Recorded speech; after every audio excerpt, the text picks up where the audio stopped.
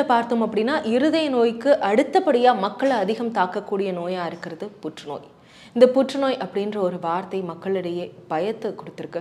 ஆனால் பயம் அப்படின்றது தேவையில்லை, விழிப்புணர்வு அப்படின்றது தான் தேவை அப்படின்னு மருத்துவர்கள் தரப்பில் சொல்கிறாங்க. இந்த புற்றுநோய் பற்றியெல்லாம் நம்ம விரிவாக பேச இருக்கிறோம். இதற்காக டாக்டர் காமாட்சி நினைவு மருத்துவமனையின் senior consultant radiation oncologist doctor Surendran இருக்காங்க. பேசலாம். வணக்கம் டாக்டர். வணக்கம்.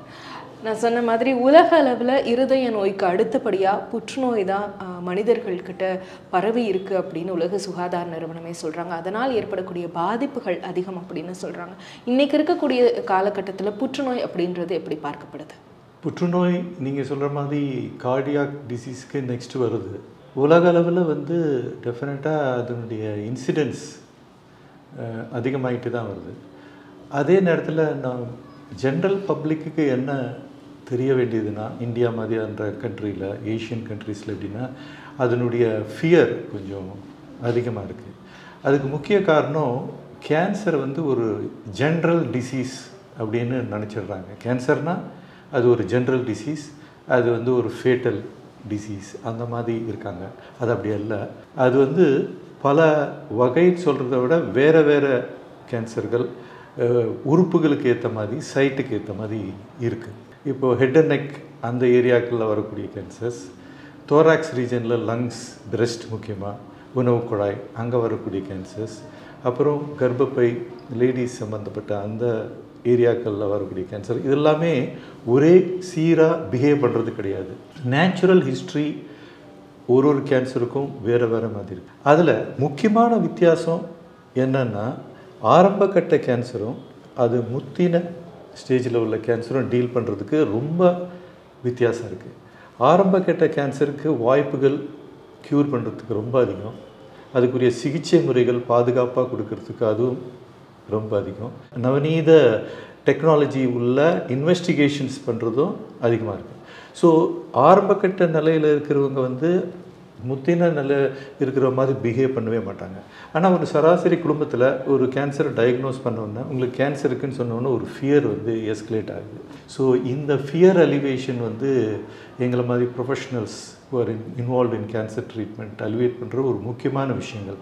என்னுடைய பேஷண்ட்ஸ்கிட்ட நான் குறைஞ்சபட்சம் ஒரு கேன்சர் டயக்னோஸ் ஆகி வராங்கன்னா, நான் குறைஞ்சபட்சம் ஒரு மணி நேரம் அவங்களோட உரையாடுவேன். அவங்களுடைய தனி மனித அந்த கேன்சர் நோய் உடையவரோட தன்மை, அவருடைய வேலை, அப்புறம் அவங்க குடும்பத்தார் எப்படி இருக்காங்க, அவங்க எங்கேருந்து வராங்க, அவங்க சோஷியோ எக்கனாமிக் ஸ்டேட்டஸ் என்ன, இத்தனையும் உரையாடி பண்ண அதுக்கப்புறம் சயின்ஸ் வருது. சயின்ஸினுடைய இன்வெஸ்டிகேஷன்ஸ், அவங்களுக்கு என்ன அந்த இன்வெஸ்டிகேஷனோட பலன், அது பண்ணால் என்ன அவங்களுக்கு பயனுள்ளதாக இருக்கும். அப்புறம் எங்கள் ஹாஸ்பிட்டலில் உள்ள டீம், இது ஒரு டீம் ஒர்க் தான். இந்த டீம் ஒர்க்கில் medical oncologist, surgical oncologist, radiation oncologist மற்றும் அந்த டிஷ்யூ பெத்தாலஜிஸ்ட், ரேடியாலஜிஸ்ட், இத்தனை பேர் இருக்காங்க. ஸோ அந்த பேஷண்ட் ஒருத்தர் ஹாஸ்பிட்டலுக்குள்ளே வராங்கன்னா இத்தனை கன்சல்டன்ஸோடு அவங்க இன்வால்வ் ஆக போகிறாங்க. ஸோ இது ஒரு முழுமையான ஒரு வைத்தியம். நீங்கள் சொன்ன மாதிரி கேன்சர் அப்படின்ற அந்த ஒரு வார்த்தையை கேட்டோடனே நிறைய பேருக்கு ஒரு பயம் வந்துடுது அப்படின்னு சொல்லியிருக்கீங்க. அப்போ அதுதான் பிரதானம். அதாவது நீங்கள் சொன்ன மாதிரி சயின்டிஃபிக்காக அவங்களுடைய சிகிச்சை முறைகள் நோக்கி நகரத்துக்கு முன்னாடி அவங்கள மனதளவில் எப்படி தயாராக இருக்கணும், அவங்களோட குடும்ப உறுப்பினர்கள் எப்படி சப்போர்ட் பண்ணணும் டாக்டர்? அது யூஸ்வலாக இந்த கேன்சர் ஒரு எல்டர்லி ஏஜில் வரக்கூடிய ஒரு டிசீஸ் தான். 50s அண்ட் அபவ், அது மென்னாக இருந்தாலும் சரி, விமென்னாக இருந்தாலும் பெரும்பான்மையானவர்கள் 50s அண்ட் அபவில் தான் வருவாங்க. அப்புறம் பிரெஸ்ட் கேன்சர், கர்ப்பப்பை வாய் கேன்சர் உள்ளவங்க ஃபீமேலாக இருக்காங்க. ஸோ 50 வயசுக்கு மேலே ஃபீமேல், அவங்க ஒரு வீட்டில் ஒரு முக்கியமானவர்கள். இப்போ அவங்களுக்கு அது சொன்னோன்னா அந்த குடும்பத்தினுடைய நிலைமையே இப்போ நெக்ஸ்ட் வாட் அப்படின்னு இருக்கும். அப்போ அவங்க வீட்டில் இருக்கிற அந்த குழந்தைகள் பார்த்திங்கன்னா, ஒருத்தர் காலேஜில் இருப்பார், ஒரு பெண் குழந்தை கல்யாண ஸ்டேஜில் இருக்கும். இது இந்த மிடில் கிளாஸில் பரவலாக பார்க்கக்கூடியது தான். இதே ஜென்ஸுக்கு அவர் ஒரு ரிட்டையர்மெண்ட் ஸ்டேஜில் இருப்பார். ஃபினான்ஷியல் இஷ்யூஸ் வரும். ஏன்னா அதை சொல்கிறேன்னா, அந்த சோஷியோ எக்கனாமிக் லெவல், அதுக்கு செலவு பண்ணக்கூடியது, போகிற செலவுகள், இதெல்லாம் கேட்டு தெரிஞ்சுட்டு அதுக்கப்புறம் வி கோ அண்ட் டாக். இந்த வைத்திய முறைகள் எப்படி இருக்கும், அது எப்படி பாதிக்கும். எவ்ரி ட்ரீட்மெண்ட் இன் கேன்சர், எல்லா கேன்சர் அப்படின்னா அதனுடைய எஃபெக்ட், பலன், அது நல்லபடியாக கொடுக்கறது எங்கள் கடமை, அவுட்கம். தென் அதனுடைய பக்க விளைவுகள், அதுவும் கொஞ்சம் எதிர்பார்க்கக்கூடியது தான். அதை பற்றியும் நாங்கள் எக்ஸ்பிளைன் பண்ணணும். மூணாவது அது ரெசிஸ்டன்ஸ். சில வைத்தியங்கள் நம்ம எந்த முறையில் பண்ணாலும் அந்த கேன்சரை சில வைத்தியம் ஒரு ஸ்மால் பர்சன்டேஜ் ரெசிஸ்டண்ட்டாக இருக்கும். ஸோ இதை ஓவர் கம் பண்ணிவிட்டு நெக்ஸ்ட் ஸ்டெப்புக்கு எப்படி போகணும் அப்படின்றதையும் நாங்கள் பார்த்து தான் முடிவு பண்ணுறோம். ஓகே, கேன்சர் அப்படின்றதுக்கு நம்ம ட்ரீட்மெண்ட் எடுக்கிறோம் அப்படின்னா அதில் வந்து நீங்கள் சொன்ன மாதிரி லாஜிஸ்டிக்கல் விஷயங்கள் வந்து ஜாஸ்தி. நம்ம வந்து போகிறது, எவ்வளவு நாள் மருத்துவமனையில் தங்குறது அப்படின்னு.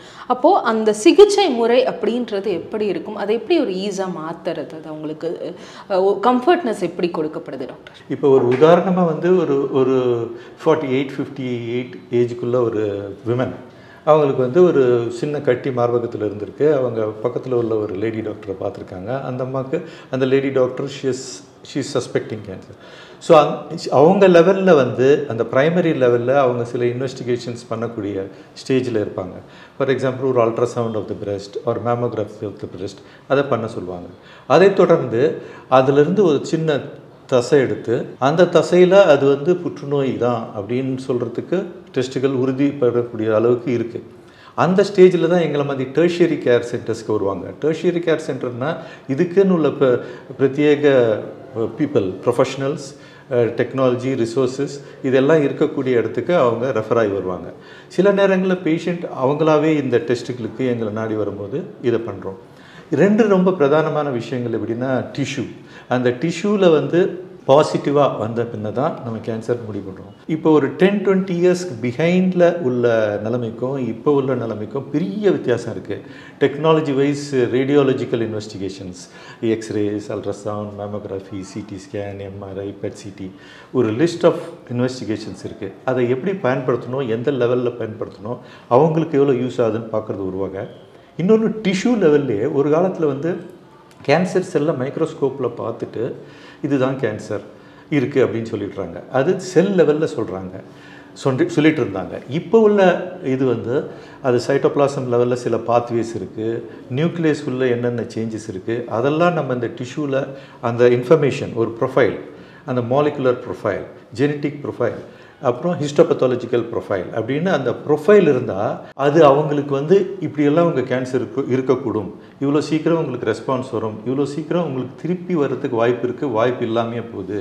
ஓரளவுக்கு அவங்களோட லைஃப் ஸ்பேனும் நம்ம வந்து ப்ரிடிக்ட் பண்ணக்கூடிய அளவுக்கு அந்த இன்வெஸ்டிகேஷன்ஸ் டெக்னாலஜிஸ் நமக்கு பயன்படுது. அதை ஸ்கிப் பண்ணி இப்போ உள்ள டாக்டர்ஸால் நம்ம ட்ரீட்மெண்ட் சொல்ல முடியாது. இது வந்து மஸ்ட்டாக போயிடுது. ஏன்னா அது வந்து பேஷண்ட் சம்மந்தப்பட்ட விஷயம். ஸோ நான் அந்த பேஷண்ட் கூட பேசும்போது நீங்கள் கேட்ட மாதிரி இந்த டீட்டெயில்ஸ் அவங்களுக்கு கம்ப்ளீட்டாக தெரியணும். அதுக்கு தொடர்ந்து ஒரு 3 months to 6 months இல்லை 1 year வந்து எங்களுடைய கண்காணிப்பு, எங்களுடைய மானிட்டரிங்கில் இருப்பாங்க, ட்ரீட்மெண்ட் இருப்பாங்க. சாதாரண சர்ஜரி, முக்கால்வாசி டியூமர்களுக்கு surgery is the first treatment. அதை தொடர்ந்து நாங்கள் சொல்கிற இந்த இன்வெஸ்டிகேஷன், ப்ரிடிக்டிவ் திங்ஸ் அதெல்லாம் நாங்கள் முதல்ல பார்க்கறதுனால அதை தொடர்ந்து ரேடியேஷன் தேவைப்படுதா, கீமோதெரப்பி தேவைப்படுதா அப்படின்றது டிசைட் பண்ணுவாங்க. நான் சொல்கிறது ஜென்ரலாக எல்லா கேன்சருக்கும் உள்ளது. ஒரு பிரெஸ்ட் கேன்சர் ஒரு சரகேட்டாக எடுத்துக்கலாம். பிரெஸ்ட் கேன்சர் எப்படி ட்ரீட் பண்ணணும்னு புரிஞ்சுட்டா ஓரளவுக்கு மற்ற கேன்சர்களும் ஏறக்குறைய அந்த மாதிரி இது தான் இருக்கும். ஸோ இதை வந்து நம்ம பேஷண்ட்டுக்கு வந்து டீட்டெயிலாக சொல்லணும். ஏன்னா அவங்களுக்கு என்ன நடக்க போகுதுன்னு அவங்களுக்கு தெரியுது, என்ன பண்ண போகுதுன்னு தெரியுது, அவங்களுடைய உரிமை. ஸோ நாங்கள் வந்து அதை அவங்ககிட்ட சொல்லணும். இது ரொம்ப ரொம்ப முக்கியம். Earning the confidence of the patient attenders, நாங்களும் அவங்கிறதுல ஒன்று அப்படின்ற அந்த ரிலேஷன்ஷிப் இருக்கு பாருங்கள், that is very very important. அது கேன்சர் வைத்தியத்தில் ரொம்ப முக்கியம்னு நான் கருதுகிறேன். பொதுவாக உங்ககிட்ட வரக்கூடியவங்க எந்த ஸ்டேஜில் வராங்க கேன்சரோட? இப்போது எனக்கு ஒரு 20-25 வருஷமாக இந்த எக்ஸ்பீரியன்ஸ் இருக்குது. நான் ரேடியேஷன் ஆன்காலஜிஸ்ட்ன்ற முறையில் ப்ரைமரியாக அது ஒரு சர்ஜிக்கல் ஆன்காலஜிஸ்ட், மெடிக்கல் ஆன்காலஜிஸ்ட், அவங்கக்கிட்ட தான் அந்த டயக்னோஸ்டிக் ஆஸ்பெக்ட்ஸ், ஸ்டேஜ் ஆஸ்பெக்ட்ஸ் முடிச்சுட்டு வருவாங்க. பட் பொதுவாக பார்க்கும்போது எப்படி இருக்குன்னா ரொம்ப 20 வருஷத்துக்கு முன்னே உள்ளதும் இப்போ உள்ளதும் பெரிய மாற்றம் இருக்குது. இப்போ வந்து அந்த ஏர்லி ஸ்டேஜ் அப்படின்ற இருக்கிறவங்க ஒரு காலத்தில் வந்து ஒரு 60-70% இல்லாமல் இருந்தாங்க. இப்போ அந்த 60-70% ஏர்லி ஸ்டேஜஸை தான் வராங்க. வாட் ஐ மீன் இஸ் அப்போல்லாம் ஒரு 20% தான் ஏர்லி ஸ்டேஜஸில் வருவாங்க. இப்போ அப்படி இல்லை. அந்த அவேர்னஸ் வந்து ரொம்ப அதிகமாகவே இருக்குது. இதுதான் நான் பார்க்குறேன். இப்போது ஓரளவு ஸ்டேஜ் 2ல் இருக்கக்கூடியவங்களே வந்துடுறாங்க. ஆனால் ஸ்டேஜ் 1ல் இருக்கக்கூடியவங்கள ஐடென்டிஃபை பண்ணுறது அப்படின்றது தான் ரொம்ப முக்கியம். அதாவது அவங்க இன்னும் சீக்கிரம் வர்றது அப்படின்றது தான். அப்போ அதற்கான பரிசோதனை அப்படின்றது எந்தளவு எடுத்துக்கணும் ஃப்ரீக்வெண்ட்டாக? கரெக்ட். நீங்கள் சொல்கிற மாதிரி ஸ்டேஜ் 1ன்றது ஒரு சாதாரணமாக ஸ்டேஜ் 1 ஸ்டேஜ் 2 அப்படின்னு சொல்கிறது ஏர்லின்னு வச்சுக்கலாம். ஸ்டேஜ் 3 ஸ்டேஜ் 4ன்றது கொஞ்சம் அட்வான்ஸ்னு வச்சுக்கலாம். இப்போ ஸ்டேஜ் 1 ஸ்டேஜ் 2 இருக்கிறவங்களை வந்து நம்ம எப்படி பண்ண போகிறோம்னா அவங்களுக்கு டெஃபினட்டாக ஒரு அஷூரன்ஸ் ஃபார் க்யூருக்கு கொடுக்க முடியும். அதாவது நாங்களும் எதிர்பார்க்கலாம், பேஷண்ட்டுக்கு அந்த எதிர்பார்ப்பை நம்ம சொல்லலாம். க்யூர் அப்படின்றது என்னென்னா, நாங்கள் வைத்தியம் பண்ணி முடித்தோடனே, முறையான வைத்தியம் பண்ணி முடித்தோடனே அந்த டிசீஸ் அவங்களாண்ட இல்லை, தட் இஸ் எலிமினேட்டட். அது திருப்பி வரத்துக்கு வாய்ப்புகள் ரொம்ப ரொம்ப குறைவு. மூணாவது, அவங்க மற்றவங்க மாதிரியே இருக்கக்கூடிய வாய்ப்பு இருக்குது. எனி அதர் ஏஜ் ரிலேட்டட் இருக்க முடியுது. இந்த மூணும் வந்து ரொம்ப முக்கியமான ஒன்று. இதை நாங்கள் சொல்கிறோம். இப்போ நீங்கள் கேட்ட மாதிரி அந்த ஸ்டேஜ் 1 டிசீஸை நீங்கள் எதை மீன் பண்ணுறீங்கன்னு நான் எடுத்துக்கிறேன்னா, அது எந்த உறுப்பில் ஆரம்பிக்குதோ அங்கேயே சின்ன அளவில் இருக்குது. ஸோ அதை வந்து நம்ம கண்டுபிடிக்கணும். அது எப்படி கண்டுபிடிக்கணும்? ஜெனரல் ப்ராக்டிஷனர்ஸ் என்ன பண்ண போகிறாங்கன்னா, அது வந்து 2 வகையாக அதை பிரிச்சிடலாம். ஒன்று வந்து கிளினிக்கல் இன்வெஸ்டிகேஷன்ஸ் பார்க்கக்கூடிய இடங்களில் இருக்கக்கூடியது லிட்டில் பிட் ஈஸி. இப்போ பிரெஸ்ட் கூட ஒரு பிரெஸ்ட்டில் இருக்கிறது பார்க்கக்கூடிய, ஒரு லிப்பில் இருக்கிறது பார்க்கக்கூடியது, ஓரல் கேவிட்டியில், இதிலெல்லாம் உண்மையாகவே ஈஸியாக வந்து கண்டுபிடிக்கிறதுக்கு வாய்ப்பு இருக்குது. இதை மிஸ் பண்ணால் தான் கொஞ்சம் ப்ராப்ளம். பிரெஸ்ட்லேயும் அப்படி தான். எல்லாருக்கும் நாங்கள் வந்து ஈஸியாக கண்டுபிடிக்கிறதுக்கு நீங்கள் பார்த்துருப்பீங்க, நிறைய அவேர்னஸ் ப்ரோக்ராம்ஸ் வந்து எப்படி பண்ணணும், செல்ஃப் பிரெஸ்ட் எக்ஸாமினேஷன். ஸோ இந்த T1 ஸ்டேஜ் இருக்கிறவங்களுக்கு வந்து இந்த நிறைய ஆப்பர்ச்சுனிட்டிஸ் எப்படி இருக்குன்னா, க்யூருக்கு ஆப்பர்ச்சுனிட்டிஸ் இருக்குது. இப்போ அன்ஆக்சசிபிள் சைட்ஸ் இருக்குதுன்னு வச்சுக்கோங்க. இப்போ உணவு கூட சாப்பிட்ற அந்த ஈசோஃபேகஸ்ன்னு சொல்கிறோம், அங்கே வந்தால் எப்படி பார்க்குறது. அப்புறம் கர்ப்பப்பை வாயில் வரக்கூடிய அந்த புற்றுநோய், அதை எப்படி பார்க்குறது. ஒரு லிவரோ லங்கோ இல்லை பிரெயினோ இல்லை மற்ற இடங்களில் வரக்கூடியது எப்படி, அது வந்து இன்வெஸ்டிகேஷன்ஸ் மூலயமா தான் அது பார்க்கணும். இப்போ உணவு குழாயில் ஒரு ப்ராப்ளம் வருதுன்னா அதுக்குன்னு சில சிம்டம்ஸ் இருக்குது. ஒன்று வந்து விழுங்குறதுக்கு கொஞ்சம் கஷ்டம் இருக்கலாம், that is the first symptom. அது வந்து ப்ரோக்ரெசிவாக இன்க்ரீஸ் ஆகலாம். இதுக்கே ஒரு 1 month to 2 months இல்லை கொஞ்சம் அதிகமாகவே ஆகலாம். அப்போ அவங்க லோக்கல் டாக்டர்கிட்ட தான் அதை பார்க்க போகிறாங்க. அவருக்கு ஒரு சஸ்பிஷன் வரணும், இவர் ஏஜ், இவர் ஸ்மோக்கரு, இவர் சாப்பிடும்போது இந்த சிம்டம்ஸ் மாறி வருது, 1 monthல வருதுன்னா அவர் ஒரு இன்வெஸ்டிகேஷன் பண்ணணும், எண்டோஸ்கோப்பின்ற இன்வெஸ்டிகேஷன். இது ஒரு வகை. பட் எங்கள் ஹாஸ்பிட்டலுக்கு முக்கியமாக ஏர்லி ஸ்டேஜில் வருவாங்க. அதாவது அக்சசிபிள் இல்லாத சைட்டில் இருக்கவங்க ஹெட் அண்ட் நெக் கேன்சரில் ஏற்படுற லாரிங்ஸ் கேன்சர் தான். அவங்க தான் நாங்கள் ஒரு 60% ஏர்லி ஸ்டேஜில் கண்டுபிடிச்சிடுறாங்க. அது என்ன, கிளாசிக்கலாக ஒரு வாய்ஸ் சேஞ்ச் இருக்கும். அந்த வோக்கல் கார்ட்ஸில் ஒரு நோடியூல் வரும். அந்த நோடியூல் வரும்போது ஒரு ஹோர்ஸ்னஸ் ஆஃப் வாய்ஸ் சேஞ்ச், அது எல்லாருக்கும் வெளிப்படையாக தெரியக்கூடியது. அது ஆக்சசிபிலிட்டி இல்லாதனா கூட அங்கே அந்த சிம்டம் வந்து அவங்கள it will volunteer them to approach ENT doctor.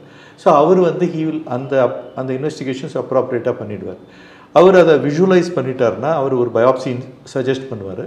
அதில் யூஸ்வலாக அது பாசிட்டிவ்னு வந்துருச்சுன்னா அவர் வந்துடும், எங்களுக்கு அனுப்புகிறாங்க. இந்த மாதிரி பேஷண்ட்ஸ் வந்து ஆல்வேஸ் தே ஆர் 100% க்யூரபிள் அப்படின்னு வரும்போதே நாங்கள் சொல்லிவிடுவோம், you don't worry sir, you can go normal with your practice, நாங்கள் க்யூர் பண்ணி அனுப்பிச்சுடுறோம். இதில் சர்ஜரி, ப்ரைமர்லி சர்ஜரி பண்ணால் கொஞ்சம் வாய்ஸ் கொஞ்சம் காம்ப்ரமைஸ் இருக்கும். அதனால் voice preserving kind of treatment வந்து ரேடியோ தெரப்பி. அதில் வந்து அவங்களுக்கு ரொம்ப பாதுகாப்பான ஒரு ரேடியோ தெரப்பி எங்கள் ஹாஸ்பிட்டலில் இருக்குது. அதில் கொடுத்து 100% க்யூர் சொல்லக்கூடிய நோய் இதுவும் ஒன்று. அதே மாதிரி கார்சினோமா சர்விக்ஸ், அது கர்ப்பப்பை வாயில் வரக்கூடியது. அது எப்படின்னா போஸ்ட் மெனப்பாசல் ப்ளீட் அப்படின்வாங்க. மெனப்பாஸ் அடைஞ்ச ஒரு லேடி அவங்களுக்கு பை எனி சான்ஸ் ப்ளீடிங்னு ஒன்று வந்ததுன்னா அது மோஸ்ட்லி இதாக தான் இருக்கும். அதோடு சேர்ந்து வெள்ளப்படுறது அப்படி இருக்கலாம். அந்த போஸ்ட் மெனப்பாசல் ப்ளீடிங் அது வந்து அவங்க டெஃபினட்டாக அந்த கைனகாலஜிஸ்ட் அப்ரோச் பண்ணுவாங்க.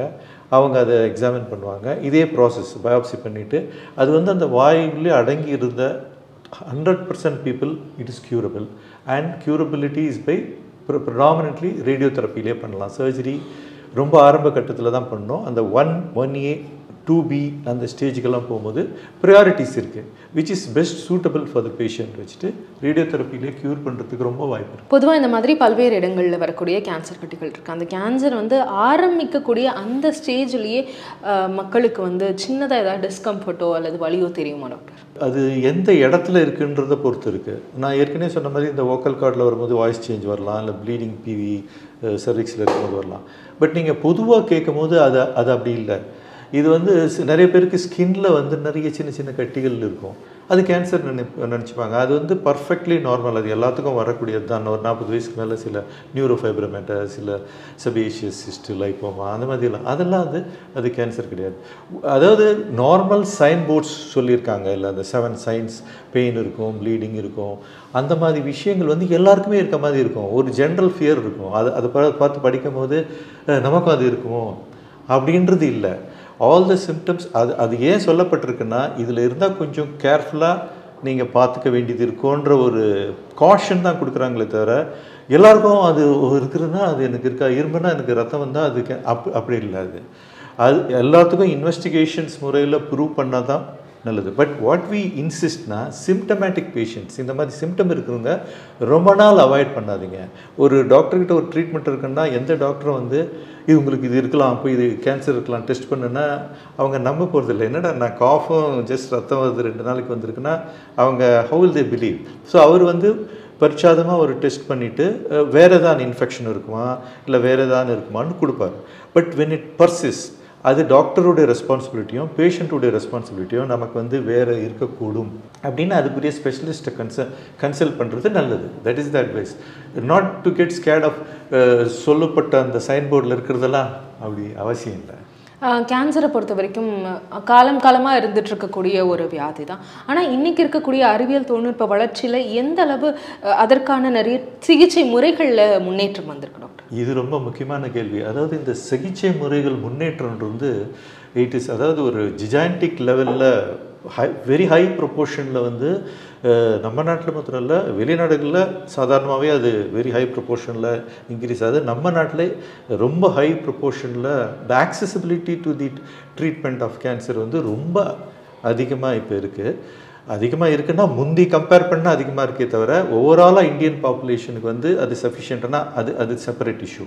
பட் ஆனால் முந்திய விட ஒரு 20 வருஷம் 10 வருஷத்துக்கு முன்னே இப்போ ரொம்ப இம்ப்ரூவ்மெண்ட் இருக்குது. இம்ப்ரூவ்மெண்ட் எங்கே இருக்குன்னா கண்டுபிடிக்கிற முறைகள், அதுக்கு தேர்ச்சி பெற்ற டாக்டர்கள், அதுக்கு அந்த டாக்டர்களுக்கு சொல்லிக் கொடுக்க அந்த எஜுகேஷன் டைம்லேயே வந்து முந்திய விட இப்போ வந்து இதுக்கு கண்டுபிடிக்கிறதுக்கு இப்படியெல்லாம் வசதிகள் இருக்குதுன்னு சொல்லப்படுது. So they are already knowledge is there and they develop ஸ்கில்லும் develop பண்ணிக்கிறாங்க.